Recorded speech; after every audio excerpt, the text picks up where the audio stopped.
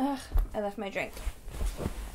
Hello and welcome back to Drinking by Myself. This is not wine, I know, but I am deeply hungover, so this is what I need right now. Sweet, sweet DC. Today's video is going to be an author spotlight on the author Gillian McAllister. She has 4 books, I've now read them all. I think that she's brilliant, so I wanted to tell you guys about her and what she's done in her career so far. I feel like Gillian McAllister is a really good example of an author who really does get just better and better with each book. Like, if I had to rate these, I probably would go in chronological order. They've just been getting better and better.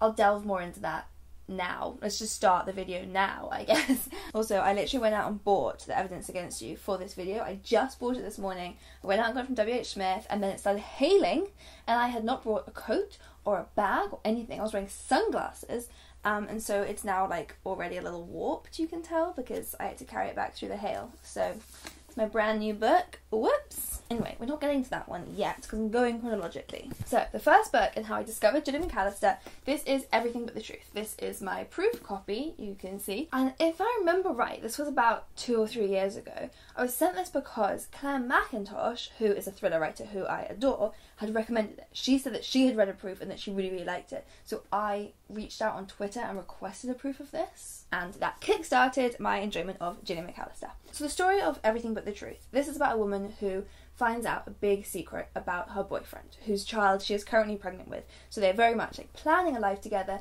and she discovers something from his past that he never told her. So what I loved about this book wasn't the secret, it wasn't the plot.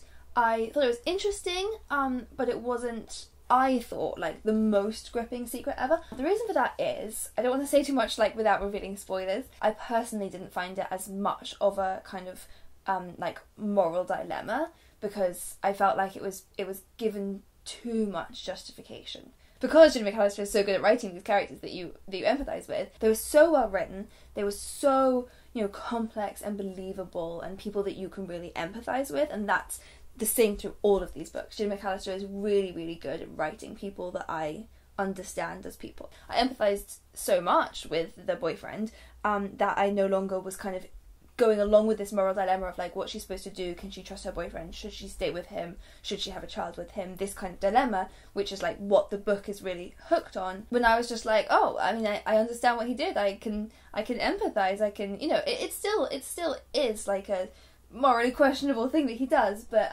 he's just given so much understanding that I wasn't like that hooked on the dilemma aspect of the book. And I think that as the books go on, that problem faded away for me, because the later books had much more of you being stuck like, what would I do in this situation? So let's move on to the next 3, because these 3 are, I think this is where she starts to get really, really good. Having just said that I would rate them in chronological order, I maybe take that back, because Anything You Do Say, which is book number 2, is possibly my favourite, just because that storyline like just so particularly spoke to me. This one has one of the best opening scenes of a book ever that I've ever read. The main character is out at a bar, there's this guy being really creepy and pushy, like we've all been there. She's out with a friend, they decide to go home, and she says goodbye to her friend and then starts walking home by herself. And as she's walking, she hears footsteps behind her, and she looks and sees the trainers of the man who was being creepy and pushy in the club. So she realises he's following her. And it's honestly terrifying, it's so tense. She's trying to like change direction, see if she can lose him, and he's following her, getting closer and closer. And I felt like genuine like fear and panic when I was reading it. And it gets to this point, this isn't a spoiler because this is literally right up in the first scene. She goes down these stairs and the guy follows her, and the shoes get closer and closer, and so she whirls around and pushes him as hard as she can. And from that point, the book splits. It's like sliding doors. It splits into 2 possibilities. What does she do when she realises she has pushed this man down the stairs and potentially seriously injured him?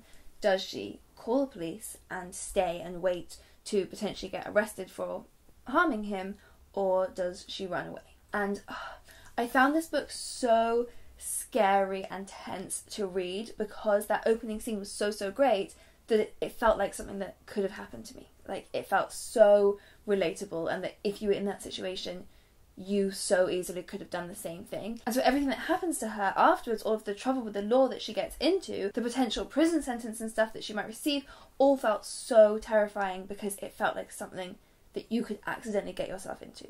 And I loved the split timeline, seeing what would have happened if she'd made each decision, because that's something people, you know, we often wonder about, like, what would have happened, how would my life be differently if I'd acted different on one day, and this is such a dramatic decision to have made. Also, I really liked the character of her boyfriend in this book.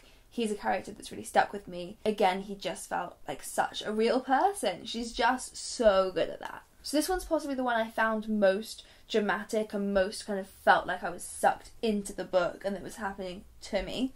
But let's keep going because the storylines do just keep getting even more exciting.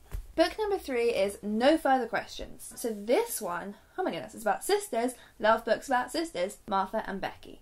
And Martha leaves her young baby, I can't remember how old the baby is, but very young baby, with Becky to babysit. And then the baby dies. And Becky is arrested for murdering the baby. So it is about what happens to these two sisters when Becky maintains that she didn't kill the baby, and Martha and Becky have always been so close and she so wants to believe her, but there are so many signs pointing to the fact that Becky might have killed this baby. And again, wow, I found myself going back and forth so much in my mind with whether or not I believed Becky and trying to figure out any other explanation because you so badly don't want to think that Becky could have done this, and also seeing how the sisters can ever navigate this in their relationship, because Martha doesn't straight up blame Becky or think that Becky is guilty, but she just can't talk to her. She's just allowing the legal system to work it out, and until then she just cannot make a decision. But obviously the parents are still talking to both children, so it's this whole, how does the family navigate this insanely hard and tragic thing that's happened? And I thought that Gillian McAllister did such a good job of that. Like, as well as being this exciting mystery story, it's also this family drama essentially. And last but not least, the most recent book, the one that I've got a little bit windswept and hailed on, is The Evidence Against You, and this is a brand new one. It just came out, and it's set on the Isle of Wight, which was really exciting because that's where my parents live. I know the Isle of Wight very well. This one is probably tied with Anything You Do Say for being my favourite. I was so consumed by it. So many twists and turns that I was just constantly being like blown away by. So this one's about a woman named Izzy, who back when she was a teenager, her father was put in prison for murdering her mother. And he's been in prison for 18 years. They've had no contact. She is now still living on the Isle of Wight, running her mother's restaurant, and basically blocking that part of her life out. But then her father gets out of prison, and he comes to find her and says, "I didn't kill your mother." And Izzy had never even questioned this, even though her and her father had been close. I think because it was such a shocking and traumatic thing to happen to her, and he was convicted, the second that he was convicted, she has just had that in her mind that that did happen, that her father did kill her mother. And now suddenly it's being put in her mind that he says he didn't do it, and she does not know what to believe. It's genuinely quite scary, this one. There are points where I felt like actually afraid, because you don't know whether or not to trust the father. So there are times when, you know, he's showing up at Izzy's door and you never know whether or not he is a murderer. It's just really tense, and you don't know if Izzy's making the right decision, opening up to him and talking to him and listening to him again. But you're so rooting for her to finally find out the answer, and also finally work through the trauma of this happening, because it's something that she's kind of blocked for so long. I couldn't even imagine what I would do or how I would feel, but I was so with Izzy every step of the way. So let's put these back in order. Those are the 4 Gillian McAllister novels. I know that she is working on something new at the moment. She's always working on something. She's great to follow on Twitter because you get little insights into her writing process. All of these are great if you're looking for psychological thrillers that are very much led by the characters. Like, they have these exciting plots to move the story along, but the characters are what make the book, absolutely. So even in the one that I said I was less hooked on the plot, still absolutely cared so much about the characters. They are about the characters' reactions to these situations first and foremost, as well as about the twisty mystery of working out what happened. That's almost like this fun bonus on top, but overall you are seeing real human people in extreme situations and seeing their reactions to it, which I really loved. And then also getting this amazing insight into the legal system from somebody who really, really understands it. I'm very excited to see what Gillian McAllister does next. So do let me know if you have read any of these books, or which one from my little synopses which one you thought sounded most exciting to you. And also let me know if there are any other authors you want to see author spotlights on. I'm planning to do one on Helen Oyeyemi and Taylor Jenkins Reid when I finished all of their back catalogue, but let me know if there's anyone else that you want me to put on my list. And do give this video a thumbs up if you liked it, and hit that subscribe button below for new videos twice every week. See you next time!